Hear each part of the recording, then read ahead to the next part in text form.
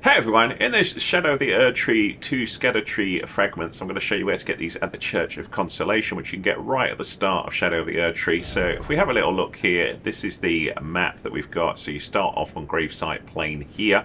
The map fragment I think is round about here or somewhere like that.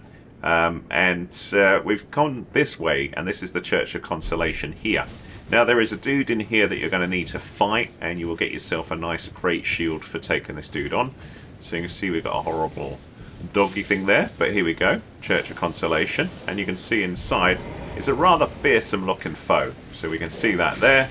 Oi, doggy, go away. So we will take them on. So I think I can get the old mimic tier going here, so we'll get that going as well, and then we'll give this big old knight a good slap. So you can see, not too bad at all if you are high level when you're walking into Shadow of the Erdtree like me. It's all good.